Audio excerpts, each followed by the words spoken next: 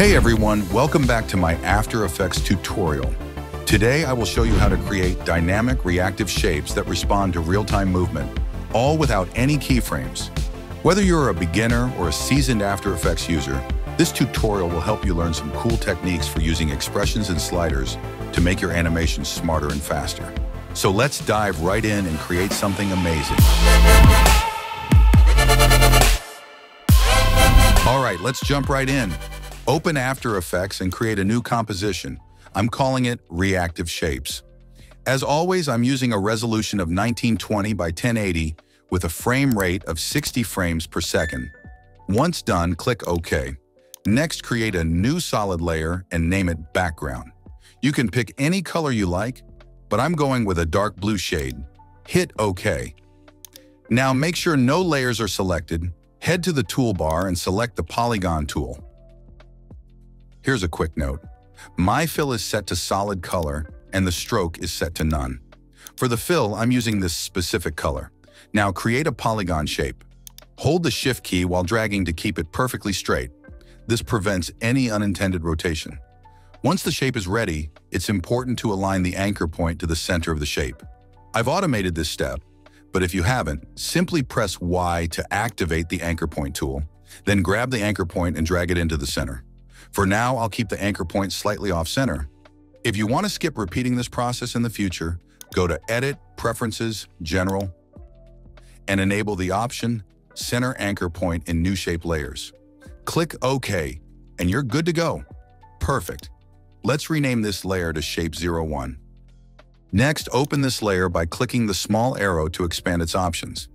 If you press and hold the Command or Control key on your keyboard, you can expand all the groups inside this layer. Under Path, you'll see the Points property.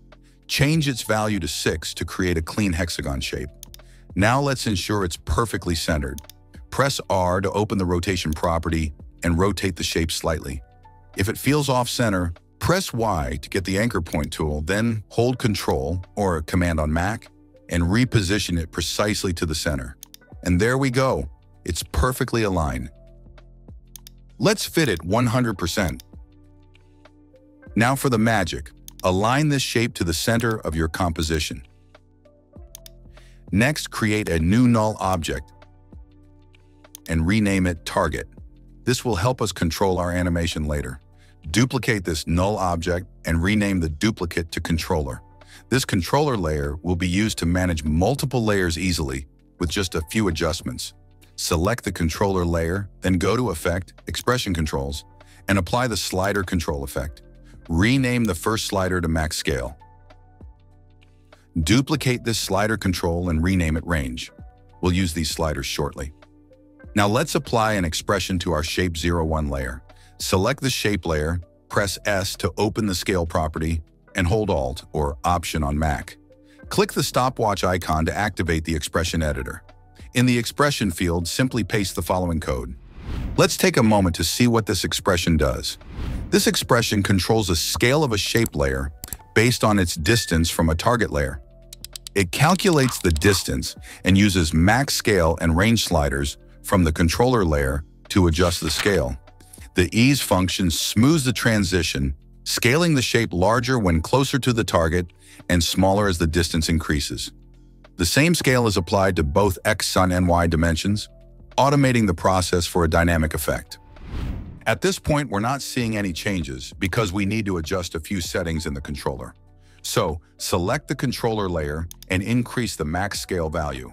Let's set it to 140 for now. Now select the target layer and bring it closer to the shape layer. Nothing's happening yet because the range isn't set properly. So go back to the controller and change the range value to around 40 or any other value you prefer. Now if you move the target layer closer, you'll notice that the shape reacts dynamically to the movement. Perfect. Let's duplicate the shape layer to create more copies. To save time, I'll fast forward this part. I'm creating about 20 to 30 duplicates. Feel free to take your time to experiment and design a unique look. Enjoy this time lapse. I will be back in a few seconds.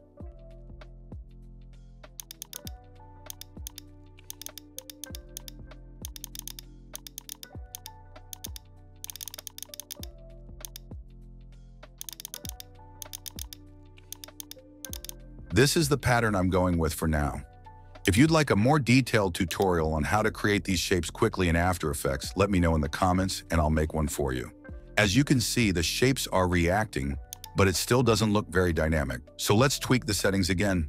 Select the controller and adjust the range value. You can also lower the max scale value to get a more refined look. Feel free to play around with these settings to create your own unique effect. I'm leaving the project's download link in the description so you can experiment further. For example, you can make the shapes smaller or larger by simply adjusting the max scale slider. And here's the final result. Pretty cool, right? Great. Now, we don't need to see the controller layer anymore, so I'll place it off to the side. Let's focus on the target layer instead. Using this technique, you can create a variety of animations. I'll be making more tutorials with similar methods in the future. For now, let's add some animation to the target layer. I'm just adding simple position keyframes. This way, you won't have to animate it manually. If you want, you can also link the mouse cursor image to this target layer so that it follows its movement.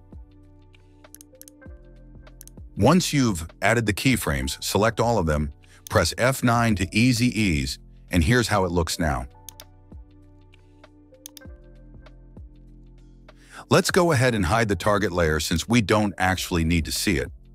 The animation looks much cleaner and better now.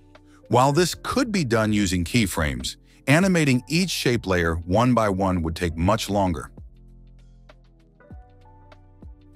Now, an important note, if you forget to add the expression to the shape layer before duplicating it, don't worry. There's a quick solution. Select any one of the shape layers, open its properties, and locate the expression on the scale property. Right-click on the expression and choose Copy Expression Only. Then, select all the shape layers where you want to apply it. You can hold Shift to select multiple layers. Once selected, simply paste the expression, and it will apply to all of them instantly. And that's it. We're done. Thank you so much for watching this tutorial. If you found it helpful, let me know in the comments, and don't forget to like and subscribe. I'll see you in the next one. Until then, good luck and peace.